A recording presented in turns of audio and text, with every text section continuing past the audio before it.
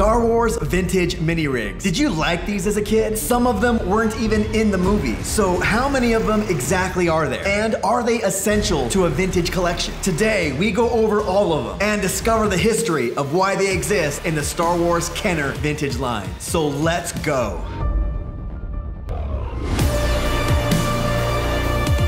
Welcome back to the journey. Like them or hate them, mini rigs are a part of the Star Wars Kenner vintage line. But I do have some questions. Number one, how many are there exactly? Number two, why did Kenner make these? And number three, are they essential to a vintage Kenner collection? Even as a kid, I thought, they aren't Star Wars toys if they aren't seen in the movie. That was one of the reasons I didn't get into the Power of the Force line. I thought it was a Star Wars knockoff. I didn't remember seeing a Manaman or Barada in the movie. Now, had they made a Tarkin, a Slave Leia, or even the Mos Eisley Band, I probably would have gotten into the Power of the Force line. Now, I remember seeing some of the mini rigs in the movies, ones like the tripod cannon or the radar dish, heck, even the vehicle maintenance energizer. I could get behind that because of how often we saw the crews working on the starfighters. And the Falcon broke down so many times that, yeah, I could totally see Han getting Chewie this for Life Day. There you go, buddy. But what about the mini rigs that were never seen in the movie? Well, as a kid,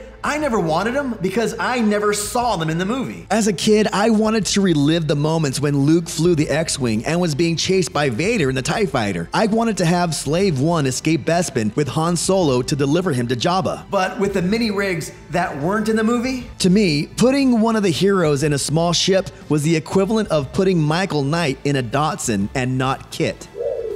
So why did Kenner make the mini rigs when most of them were never seen in the movies? According to Rancho Obi-Wan founder and author of From Concept to Screen to Collectible, Steve Sansweet quotes Kenner designer Mark Boudreau as saying, "If you didn't see any of the mini rigs in Star Wars films, that's because they were always just out of camera range." The Kenner designers were given the task of using George's designs from the movie and creating new designs that would fit in the Star Wars universe and that George himself would approve of. And to a toy designer, that must have been heaven. But the two main reasons why Kenner made the mini rigs: number one, to make cheap vehicles that would fly off the store shelves to capitalize on the Star Wars craze. Number two, to compete with the variety of toys that kids got with other lines such as G.I. Joe, Transformers, and He-Man. The price point at that time for a Star Wars Kenner ship or vehicle was in the range of $19.95 to $49.95. So the challenge from Lucasfilm and the Kenner management to all the toy designers: make them $4.95 to no higher than $9.95 at retail. So with that challenge, the Kenner designers used parts made out of styrene, some recycled parts from other toy lines,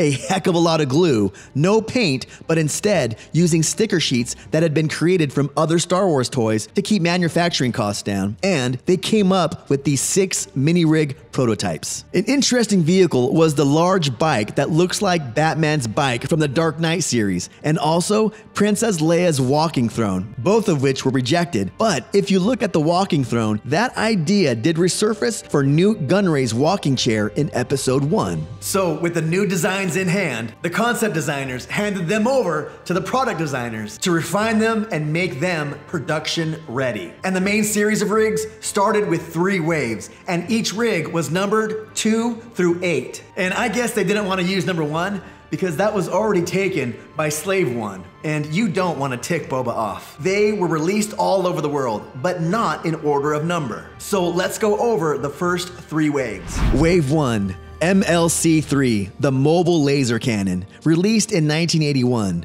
The mini tank with a plastic dome. This was actually a throwback to early concept designs of what the Imperial Walkers were supposed to look like before it was decided to put legs on them. MTV-7, the Mobile Terrain Vehicle, released in 1981. I probably see this vehicle the most in vintage toy shops, selling for about $10. This was also made as a bootleg by Uze, and if you find this boxed, it's worth a small fortune. PDT-8, Personnel Deployment Transport, released in 1981, was probably one of the lamest Star Wars toys out there. Jawas and R2 can fit in there, but regular figures just fell out. But concept designs did mark this as a droid transport, so maybe they should have named it DTV-8, Droid Transport Vehicle. And if you're enjoying the content so far, please hit the like button. That does support the channel. And also, please consider subscribing. And please visit the PadawanCollector.com, where you can see blogs, bonus material,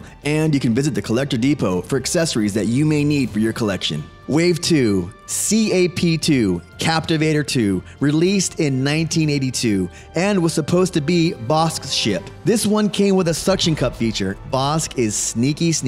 INT4, Interceptor 4, released in 1982. To me, this is the coolest looking of all the mini rigs, and this one was supposed to fit inside the cargo hold of the AT-AT. Wave 3, AST5, Armored Sentinel Transport, released in 1983.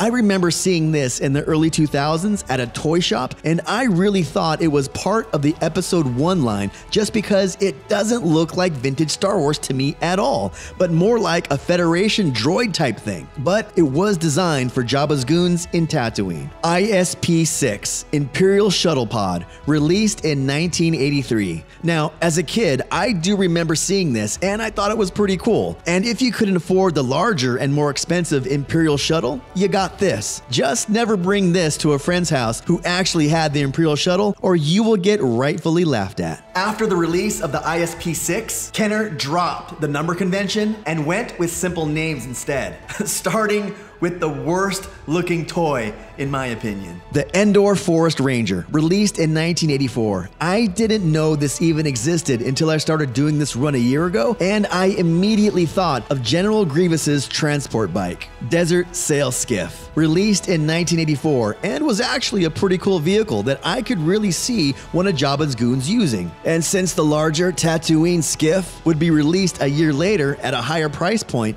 this offered parents a more affordable option. The One-Man Sand Skimmer, 1985, one of the first to be released under the Power of the Force line of toys. It's the first of the body rigs to be introduced, and was the first to be available mint on card in the US, but boxed for the Tri-Logo European release. And this made an appearance in the Droids cartoon series. Security Scout, 1985. Looking like Ripley from Aliens would use this. If I had one as a kid, I would have absolutely loved it, even though I would have had to rent the VHS of Return of the Jedi to try and freeze frame to where this was shown in the battle. The last of the mini rigs is the Imperial Sniper, released in 1985. This is one that was also available boxed or carded, and right now on the secondary market, these are super expensive and also hard to find complete and unbroken loose. This mini rig also made an appearance in the Droids cartoon. There are also rigs from the Droids cartoon like the ATL Interceptor vehicle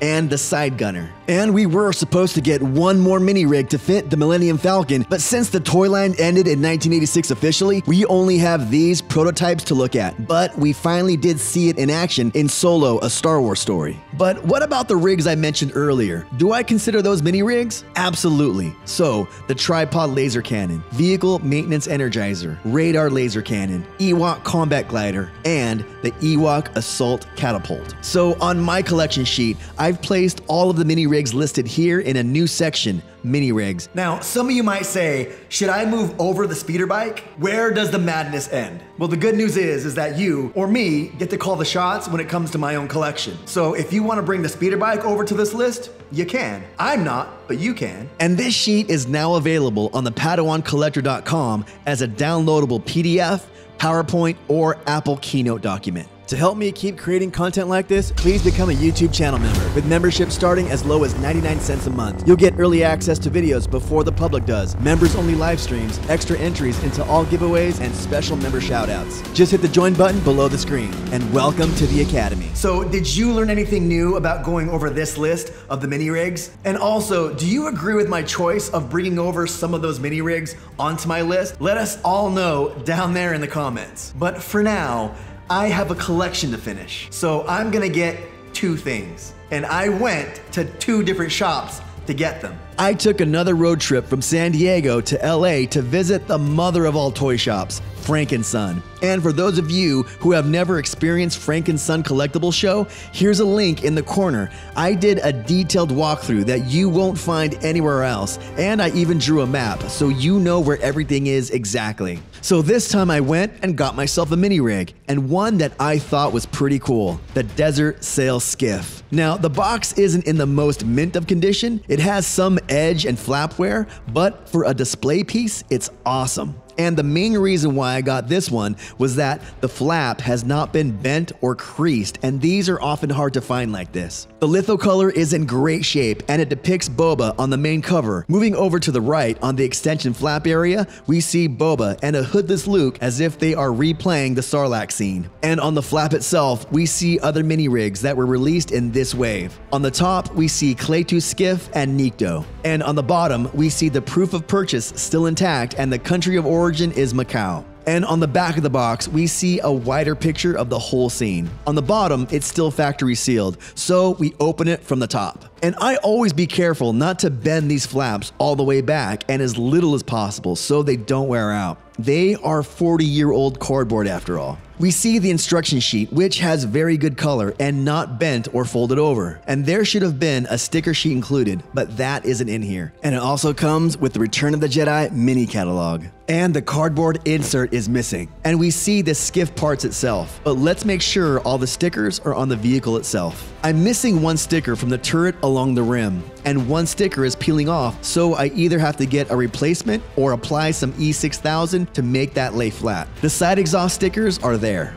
The Jetport sticker is there. And on the bottom, all three stickers are there. There's a plank feature that slides out, allowing a figure to stand on it, and this one works and isn't loose. The two side fins are attached and unbroken. And there's a gray arm that attaches to the back of the skiff. The sail attaches to the arm. There is a control knob on the bottom that makes the cockpit's turret move and make a clicking sound. And on the turret itself, there should be two Trident blasters. So overall, this piece is great to have in my collection. And let's place this inside an acrylic for protection.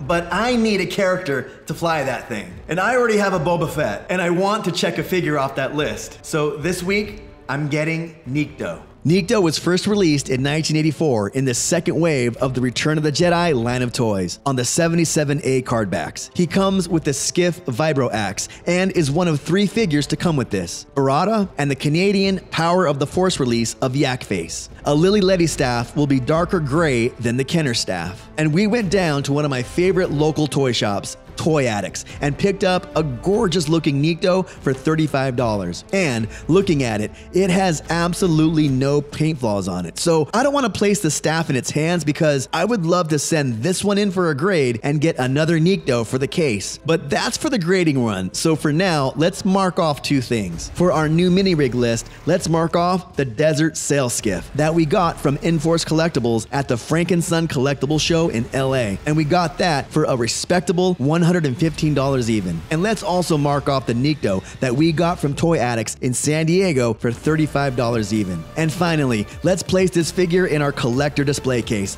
which we only need 4 more figures to cross that phase off in our collecting journey. So thanks for going over that little history lesson about the mini rigs and listing all the mini rigs in the Vintage Kenner line. And do you think I left any out? And what do you think of the list and what I got today in the Desert Sail Skiff and Nikto? Let me know in the comments. And if you found this video interesting, please hit that like button. That does support the channel. And also, please consider subscribing if you want to see more Star Wars and collecting content from me. And also, hit that notification bell so you know when episodes go live. I post videos every Sunday with bonus content throughout the week. And as always, my friends, thank you, and I will see you next time. If you're new to the channel, check out the welcome video, or just check out the next episode. And please subscribe if you want to follow the journey. And remember, there is no shame in being a Padawan.